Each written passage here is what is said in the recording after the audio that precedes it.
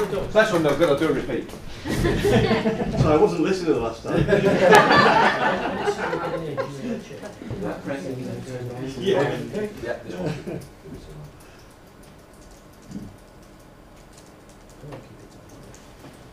There we go. Okay. This first one is about cloud-based storage. The reason why I introduced cloud-based storage at school was there's loads of constraints in schools at the minute. One of them being massive pile of marking to carry on every single day. Being an ICT teacher doing the OCR Nationals, they hand in work like Billy-O, and you think, God, I've got to carry all this now, and then mark it all. And you mark all this great work, or not in the case may be, and you give it back and say, you've got a few improvements to make. Okay, I'll go and make the improvements. They make the improvements, they print it off again, more paper, more pile, that pile now goes in the bin. So you're thinking, well, this is crazy. You've got toner, you've got paper, it all costs money. Queues at the printer, then the toner dies, so kids are waiting at the printer now for somebody to come and change the toner. Access to files, once they've printed it off, they won't have access to files at home. So, you know, that 50-minute lesson you've got, well, that's the only time that they can do their work in that 50-minute lesson. And then when it comes to moderation, you've got all these boxes of files, and you think, right, they want these 20 kids. Where are those 20 kids? And you've got to go searching through it, and then you find, oh, that child hasn't done that bit of work, or it's not in that box. It gets really, really messy. So what we decided to do was introduce Dropbox into school. Dropbox isn't the only cloud-based storage solution, and I'm not sponsored by Dropbox in any way, shape or form. There are others available, but I've tried lots of the others before I implemented Dropbox. I tried SugarSync, which was the next most popular one. It didn't quite do what I wanted to do in school.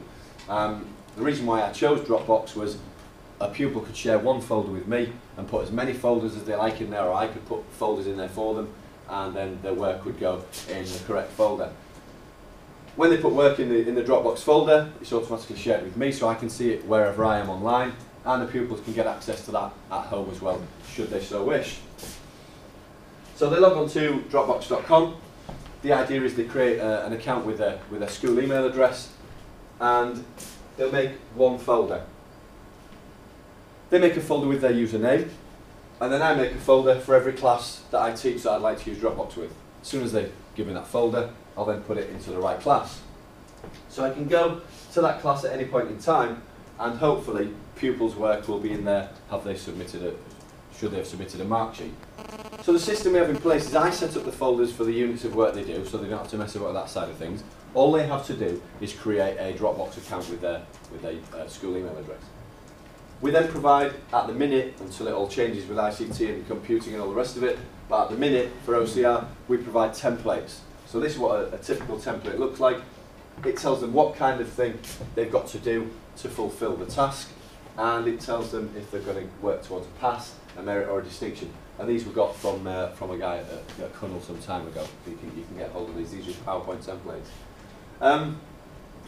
People will fill this in online or on their computers, depending on what task they're doing. They'll either screenshot evidence or they'll type text in, and then they'll save it. They'll save it to the Dropbox and upload it. They'll then submit a mark sheet to me, because obviously I don't want to go checking everybody's Dropbox folder every night, because that's worse in some cases than carrying a huge pile of folders home. Once I've got a mark sheet in front of me, I think, right, Matthew has done AO1 in Unit 1 or whatever it is. I'll need to go in his folder and have a look, and I can go online and check that wherever I may be. Once I check it, I can then put notes on the mark sheet he's handed in, one piece of paper, that goes back to the child, he'll go and make the updates online, I get the mark sheet back, what was wrong, right, I'll go and check that again.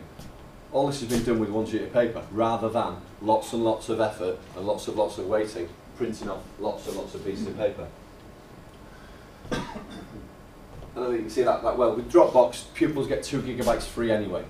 So there's no cost to the pupil whatsoever. For ourselves, we've purchased the 50 GB for the school, because obviously we want to keep pupils' coursework for quite a while, and that costs $99 per year. If you think, offset that against the cost of the toner you're not paying for, the paper you're no longer paying for, you pay for little bits, but not to the degree we were, and the time wasted by people running it downstairs, changing toners, or children just wasting minutes of the lesson at the printer, $99 is a pretty good deal. It's about 65 quid or something like that. And all the work is safe. So that's the number one benefit. You're no longer rummaging around for work. If I know the kid's done the work, then I know it's in Dropbox. And even if they've gone and deleted it, the benefit with Dropbox is you've got unlimited retrieval, an unlimited retrieval system on there. The increased output is huge because now we haven't got those queues at the printer. They're doing work, they just upload it, they're back onto the next task straight away. The quality of work has improved, but that's purely because of the templates, not just because of the Dropbox. We've then got the monetary saving of consumables and maintenance. Again, as the printer that I mentioned there, the printing toner cartridges and paper I mentioned before. This one has been an important one for us, the integrity of the work. We have had instances where pupils have said, I'm a little bit behind with the work, and you've gone on, I thought, I'm not sure this is yours, but because it's all on Dropbox and you can check the author and you can check who last saved it, you know for a fact now that when a pupil's done the work and you're checking the pupil, unless they've gone to extreme measures to change the author, the chances are that the work is that pupil's, and it's there for a long time.